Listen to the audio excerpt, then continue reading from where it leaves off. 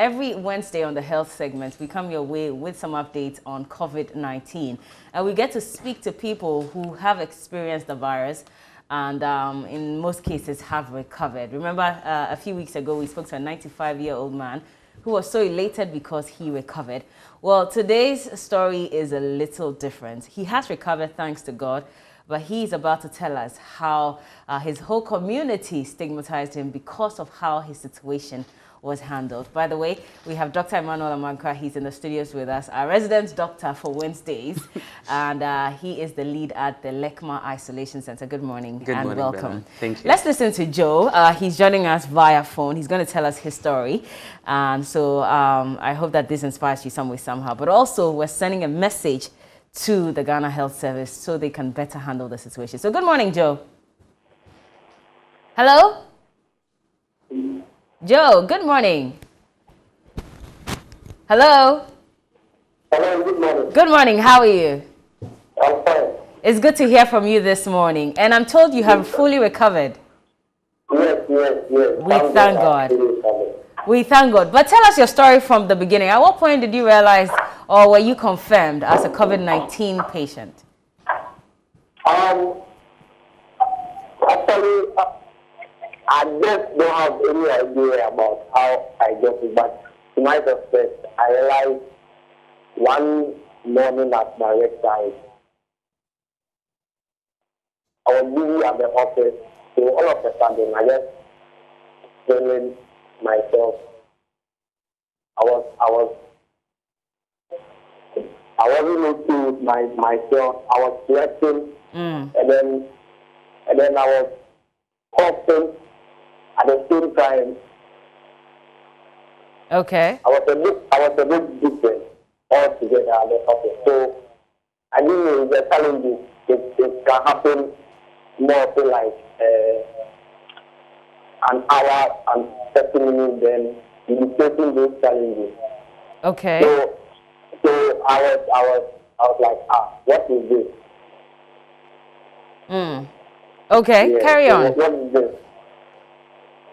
Okay, so when you noticed that you weren't feeling well, what happened? Did you go to the hospital? No, I didn't go to the hospital. I just took the day at work, and then I went back home.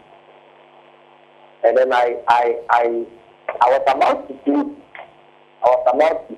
In fact, during that night, I couldn't sleep. I never sleep that night. I was sweating. I was coughing. It's more or less like something in my throat that I'm willing to vomit, but I can't vomit. Okay. Yeah, I was really coughing that night.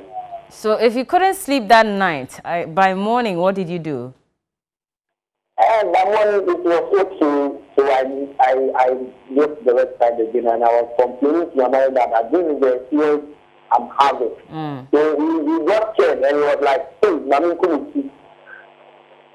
What did he say? Nyaminya de. Mami komechi. Okay. Yeah. Let me go back. Because of how I was explaining my experience to him. We got frustrated. And like, hey, then let me move back. Yeah. So unfortunately, an ambulance was around my website, and then they came to see me that they are having information about one or two taxi drivers, and then they wanted to do a mass testing at the website. Okay. Yeah, so I didn't know. That was the lucky moment I'm having there. Okay, so I was the first person to run the test. So the way I was explaining myself to them, they got to realize maybe it's the COVID. Yeah, so after the test, they came back to the website again, and then they were like, we want to talk to the manager. We are interviewing the manager today, and then it happens to be me. Okay. It happens to be me. So they said I should go in, and then they send my information, my everything to the to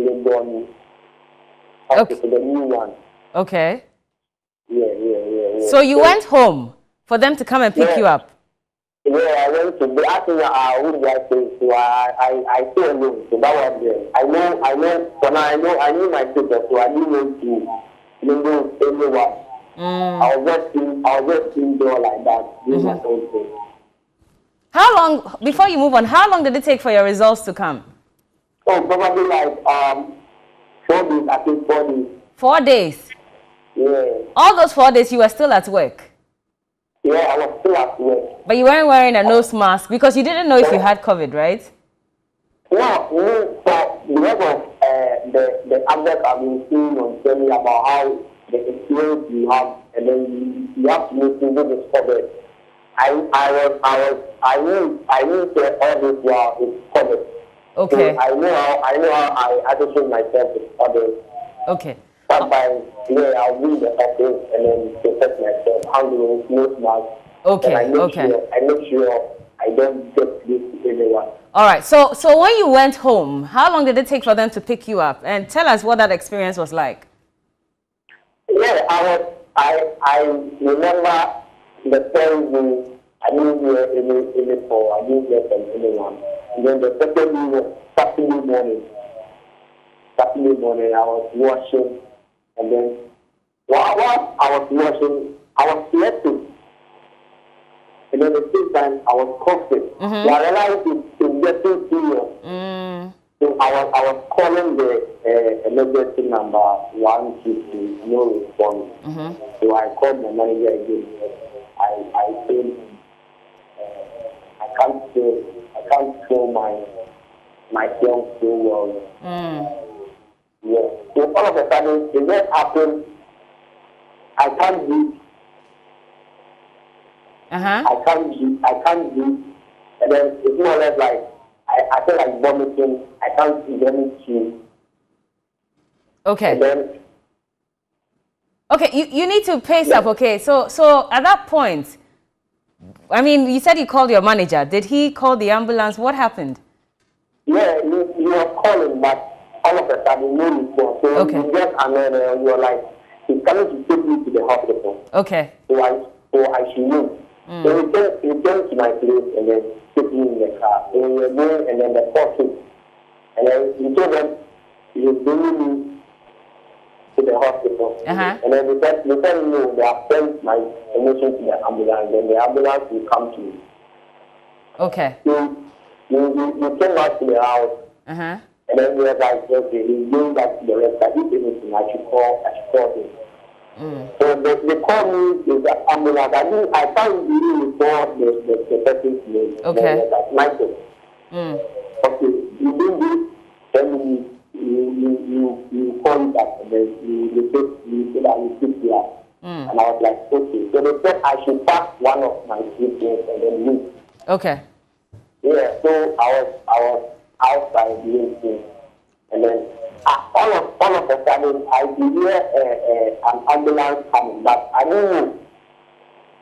I didn't know the ambulance was coming to me. I have no idea the ambulance was coming. Okay. So the next call I could see was like, Michael, you be at your end shortly. I'm like, but then I was outside. In with t-shirts, but then it's not like you were tracking. I didn't know about it. Okay. So the siren was off, and then I was like, okay, then it's not me. It's not me. The next thing to come was the call, and then it was like, Michael, we are here, please, so where are you? So then I just turned myself, and then I saw the ambulance. So I stopped the ambulance, and then the driver was like, we are coming. Like, not very like you turn.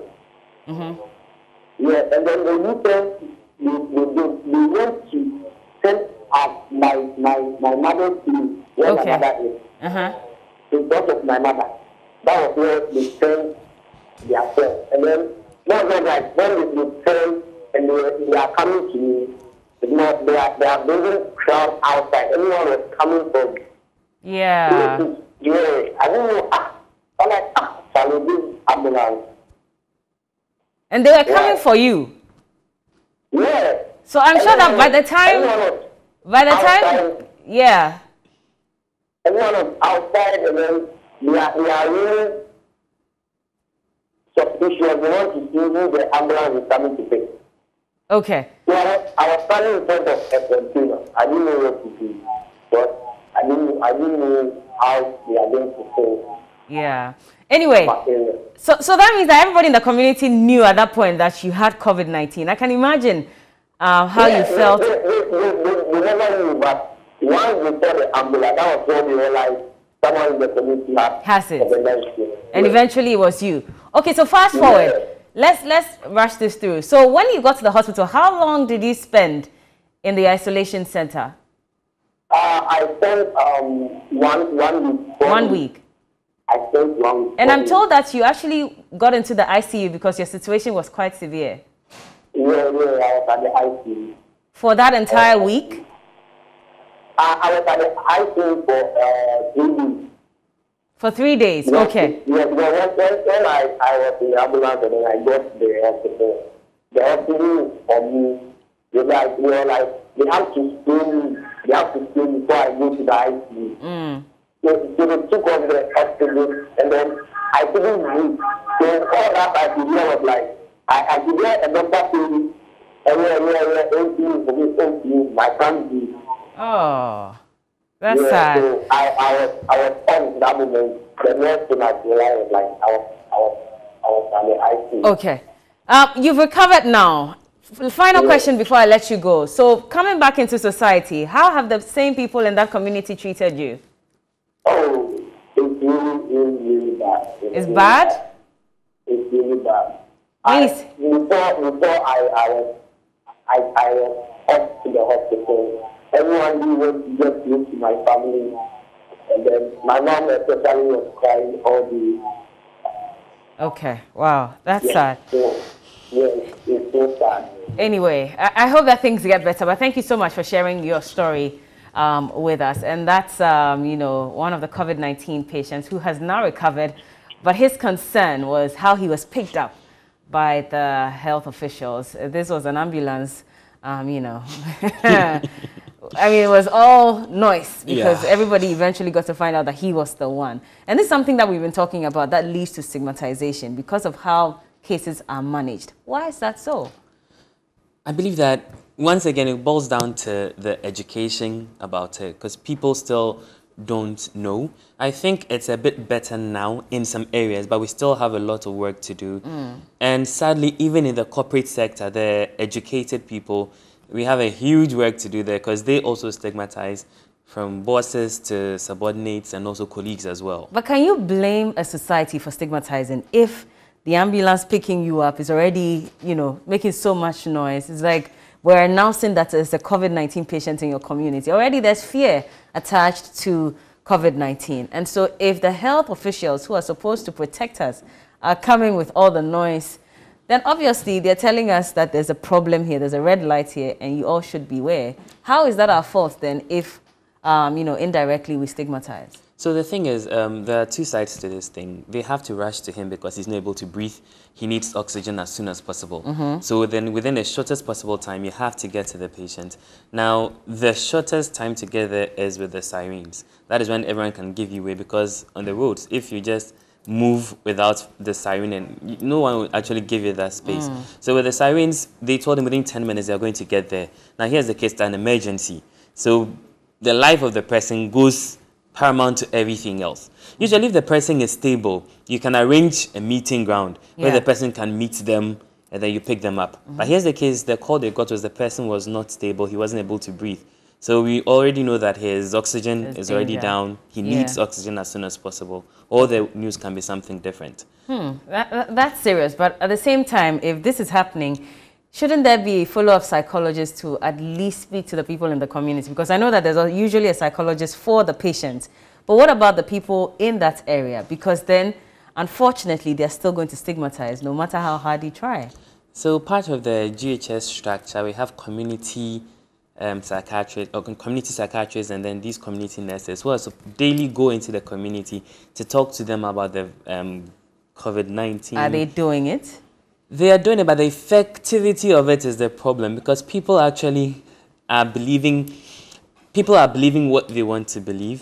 They are going out there, they are talking, but then are they making that effect that we want them to make? That is a big problem. Because even as of now, you talk to people who are educated, people who are elite, in quotes, that you think they are well read about, they know about these things, but still they also have all these issues with stigmatizations as well. You talk to someone and they go to work and people don't even want to talk to them because they've recovered. Yeah. People don't want to have any association with them because they've recovered. Yeah. And a whole lot of things that people are doing out of fear. And yesterday we received a message, and this also indicated that there was someone who caught the virus, recovered, but unfortunately even his boss is asking him to go back home and wait for a while. And so, like you're saying, the educated people who unfortunately are stigmatizing against some of these people, but it's also because people are scared of catching the virus. Exactly. You can't blame them, can you? Fear, as I say, we can't blame them. But for the people like that, usually once you are discharged, you're given a letter, discharge letter, which states that you are cleared to work and everything, so that you can take it to your HR or your boss or whoever demands or wants to see it, to be sure that the workplace is safe. Now, I want to ask you this question. This was a message that came in from an anonymous texter yesterday that said that some of us have been contact traced. We turned out positive and were asked to stay home. No test conducted on my immediate family, which is my husband and 2 kids. I was given prescription on WhatsApp, which I bought and I'm still taking. Now, are we part of the discharge or recoveries, or are we active cases? So, first of all, if you are asymptomatic, meaning that they had no symptoms at all, from the first day they tested to the 14th day, that is when they will be deemed as discharged, and they will be contacted as well that this period you're discharged from isolation. No, wait, come again. So if I've tested positive today, yes, between today and the 14th when we day, took your sample, yeah. If we took a sample today, good, and then you have no signs, no symptoms at all, according to the GHS protocol, in 14 days, you are cleared. You mean after 14 days? After 14 days, yes. Okay. After 14 days. So the first 14 days, I am an active case? Yes, so you are in isolation. That's when you do your isolation and the self-quarantine and everything. But in her case where there was no follow-up test, because in the past we were doing double tests, now we're not doing that anymore. Now we're not doing the follow-up test. But then in her case, let's just say that it was at the time when they were doing double tests. And unfortunately, she was asymptomatic, and so she stayed at home. And there hasn't been any follow-up test to indicate whether she's negative now. During the time we're doing a double testing, usually you'll be called in for a second test. Okay. When for that they were doing it, but when the protocol changed, that is when you are not being called in for a second test, but you'll be told that it's been 2 weeks. So according to the new guidelines, you are free. You've been released from isolation and you're discharged. So yeah, but previously you'll be called in for the second test and you wait for the results. And because of the load, sometimes other people can be in isolation for about a month waiting for the results, even though we know they have recovered, but they still have to wait for the results before they can be discharged out of isolation. The WHO protocol also indicated that it was not absolute when they said that asymptomatic patients after 10 days or 14 days were not necessarily going to transmit the virus. And so there would be cases where there might be people who may be asymptomatic, but they still might transmit the virus after 10 or 14 days, Well, right? It's not absolute, it's not 100%, but then from the research that they made, they actually pegged it at 10 days, but for the GHS, we made it 14 days. Exactly. Just to add on to an extra safe. And then if you're symptomatic after the 14 days, 3 days after you are asymptomatic as well. So not just the 14 days, but when you are asymptomatic. But what if I'm still shedding the virus? What if I'm still transmitting the virus and infecting other people even after the 14 days? So the thing is, with every virus, there's an infectivity period. Okay. Every infection, the viral infection or communicable diseases, the infectivity period. So with the research so far that they've done, that is what they've come up with. That the infectivity period is that time, and afterwards, probability of you less likely to actually infect others. I actually have this particular lady whose story I read right now on the phone with us, and so she'll give us details. Hello, good morning. Hello, good morning. Thank you for joining us on TV3 New Day. So you said you tested positive at a point. Can you tell us when exactly this happened? Hello? Hello. Hi, can you hear me? Yes, please. Okay, so you're saying that there was some contact tracing being done and you tested positive. When did this happen? It happened about 2 or 3 weeks back at my office. 3 weeks ago? Yes. Okay. I was actually not well, but I've been in the house. But when I stopped better, I reported first. Okay. Then for that the contact now has been placed to our office, and then we have to be tested. Okay. When I got there, I tested all right, and I left. And I've not been to work ever since. Okay. Can you just reduce the volume on your TV set, because it's giving us feedback, making it very difficult for us to hear you. Okay, please hold on. All right. All right. So this is a woman who says that she tested positive from contact tracing, asked to stay at home, and her family members were not tested, you know, but she was also given prescriptions. So she's back on the line. Hello? Hello. Yes. So you were saying?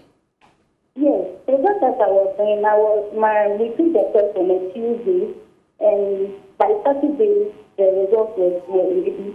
And because I have a good contact with my health director at the district where I work, she called me. And then we were just having a normal chat, and was like, hey, am I sure? Did I take the test? And I said, I took it. Would I like to have the result? And I said, that's no. Even though I was sick, but I've recovered now, there's nothing wrong for me to know my status for the COVID. So she said, okay, that I'm positive, not will not let them. So she took me the screenshots and WhatsApp. I was like, wow.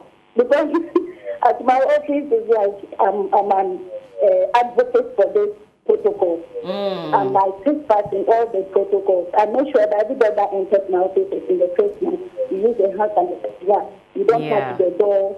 So many things. So, like, it came as a big shock to me, which I did not understand in the first place. But I got the courage now that I know if I'm positive, I need to take my medication. But so do I do them?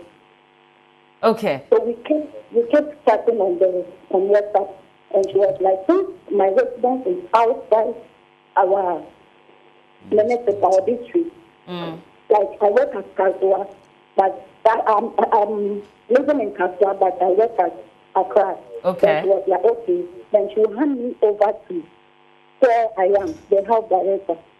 So from there, I got in touch with the health director. Okay. He gave me prescription. That's when they started taking the prescription. Because, like, if my kids, I don't want them to be infected in any way. So, okay, then let me start the prescription. I bought them myself. I asked, so what of my kids? Because it's all been in the house. And since I've not been going to work, it's all been in the house. So what happens to them?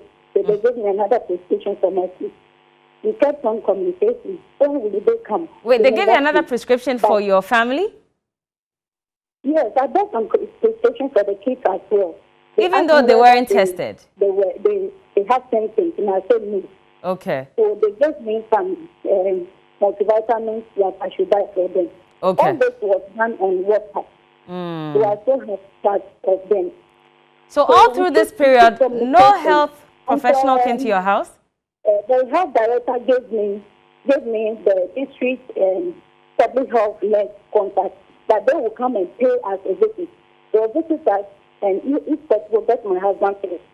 So now I switch from the health director to the nurse. So we keep communicating. So Sunday, she was like, oh, okay, you can go to work.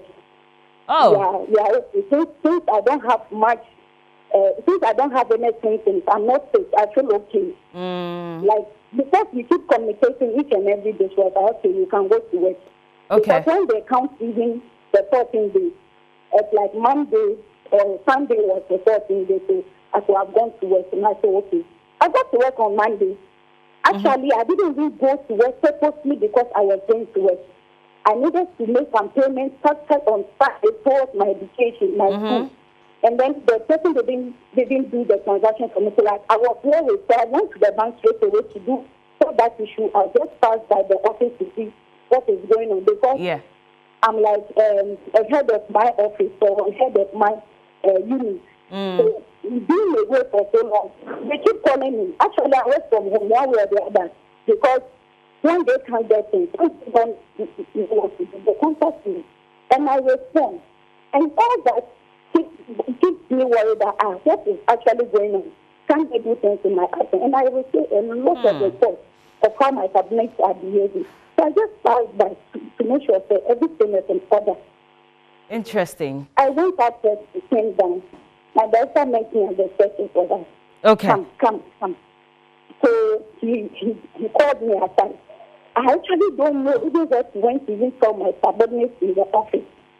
My colleagues or my junior colleagues were there. When I got there, I informed them that no, they shouldn't even be closing the door. They should leave the door open for anyone who is coming to come in. Yeah. And then they should all wear their face mask. I asked her always, but I don't know when my junior colleagues were there. After telling them all, they didn't adhere to it. But I need to do certain things, then go back to the house. Wow. Commonly, I don't know what he actually went to tell them in the office. But what I realized was that the two subordinates that I was just put on their face mask immediately. And then he called me out. Wow. Anyway. I will not be speaking. The way he spoke, I didn't like it in any way. Okay. Especially when it comes to the 14 days quarantine whatsoever. Actually, my result came earlier because of, like, I was informed earlier because of the relationship I have with the health director. So I started taking my medication. Okay. And from the look of things, they were only told, I think, Friday or Tuesday. Anyway. All right. Thank you so much. Sweetheart, thank you so much. Thank you so much. We could go on and on about this particular issue, but then she's also talking about how she was stigmatized even in her office. And the fact that, you see, she's also saying that she didn't have enough money on her, and she was being asked to buy medicine, for herself and her family, and being asked to stay at home. Whereas if she had been taken to the isolation center, maybe she won't have to necessarily pay for it. What happens to such people? Isn't government supposed to handle the cost? Well, I think the policies for that, it has to be those who work with their policies, because there's nothing like that in place for those at home. Okay. If you're at a treatment center or isolation center, that's a different issue altogether. But if you're home and you're being managed, the health professionals don't bring medicine to you? No. You have to buy your own medicine? So the thing is, the medications that are given, actually, it's just supplements that you usually take all the time, vitamin C and then maybe zinc. So usually something that you usually take, sometimes you call them and they're even already on such medications. Okay. So I'm sure that is why such conditions were not made. But those in the hospital, it goes a bit further. Okay. You put in oxygen, other medications come, which may be more expensive. Oh, I see. Interesting. So moving on, I mean, what do we have to say? We're talking about stigmatization. Every week we touch on it, and we still hear these heartbreaking stories of people who have been stigmatized against.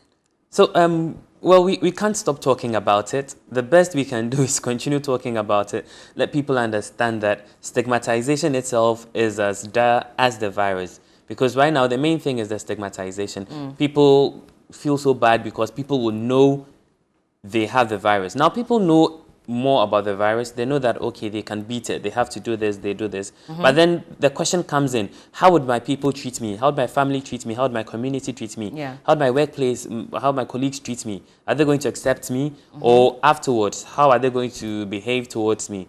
So the best we can do is to still talk about it till people get it. That stigmatization is not supposed to be part of this whole thing. COVID already has its own issues already. Yeah.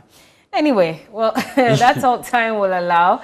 Dr. Emmanuel Amankra has been speaking to us on the need to reduce stigmatization or even get rid of it completely.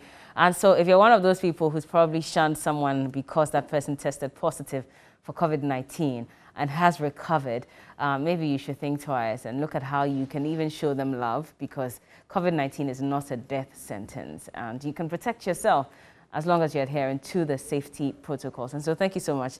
Dr. Emmanuel Amankra is the lead at the Lekma Isolation Center.